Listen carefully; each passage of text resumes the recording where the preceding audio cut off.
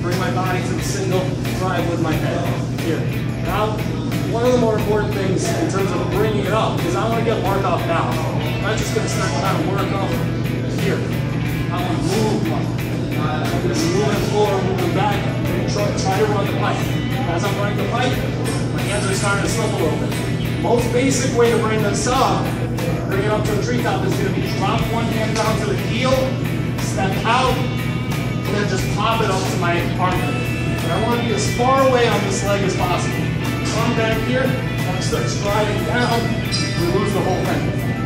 So, again, drive in, drop, pop it up to my armpit, I'm going to turn Mark so he can't punch me. Turn this hand so he can't punch me, and get far back here. Now, real simple finish, open the knee, add some circles, and just block the leg. Okay. Now I'm going to show a little more advanced in terms of how to bring the leg up. So, over here, and I'm moving Mark, trying to sit Mark, not working. Tabletop.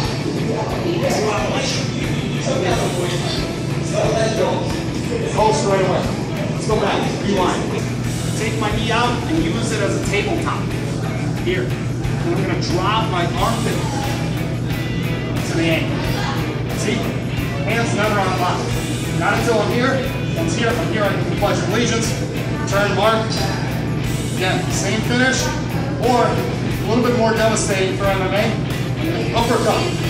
The knee, and sweep. And remember, just like in boxing, our uppercut comes from our hips. So I step in and get my hips. Step in.